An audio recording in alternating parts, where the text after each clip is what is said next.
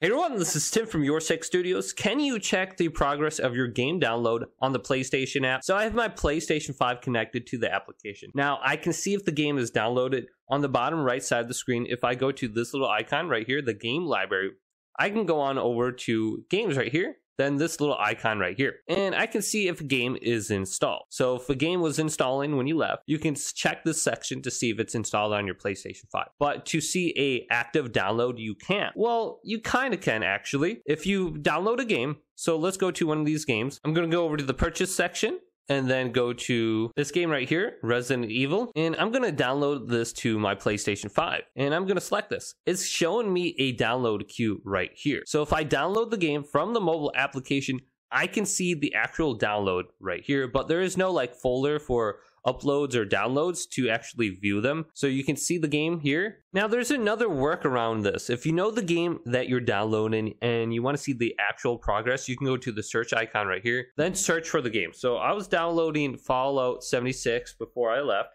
I'm going to type that in and then I'm going to search for it. I can see it right here. I'm going to select it. And if we go to the game icon, we can see the download progress right here. So it says time until playable, 22 minutes. So you can search specifically for the game to see the actual download progress. But we're not going to be able to see any kind of like game updates or DLC that are downing, just the physical game. So hopefully this video did indeed help you out. If it did, leave it a big thumbs up and subscribe to my channel down below for more tech videos coming up next on YourSixStudios.